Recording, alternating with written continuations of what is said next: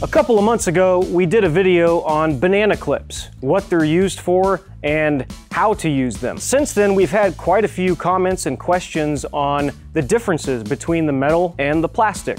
Why would you choose one over the other? In today's quick video, we're going to talk about the differences and why you would choose one over the other. Let's get started with the plastic banana clips. So, you may be asking yourself, why not just go with the metal banana clips? Well, that is a good question. They are a tad bit more durable, but we're talking about the plastic ones. What are they good for? If you notice, right to my right here is some black chain link. It's vinyl coated chain link, and this is the main reason why you would want to use plastic banana clips. The plastic part is much more easy on the chain link as well as the top rail.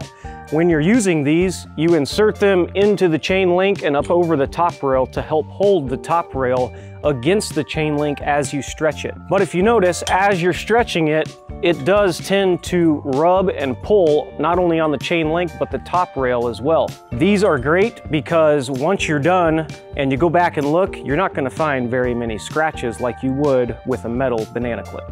These are all well and good, but now let's talk about the metal banana clip and why you would want to get this one.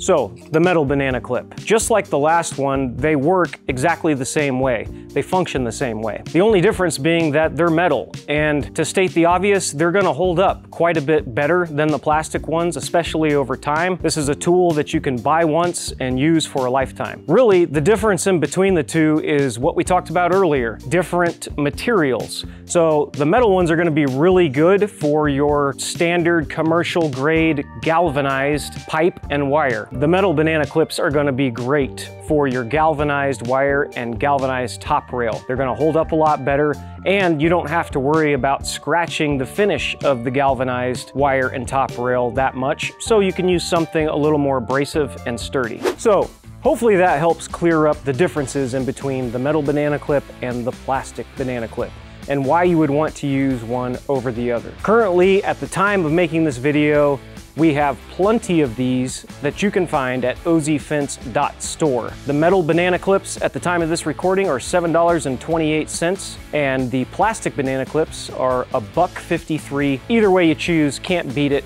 Go and get yourself some today. Thanks so much for hanging out in the video, and we'll see you on the next one.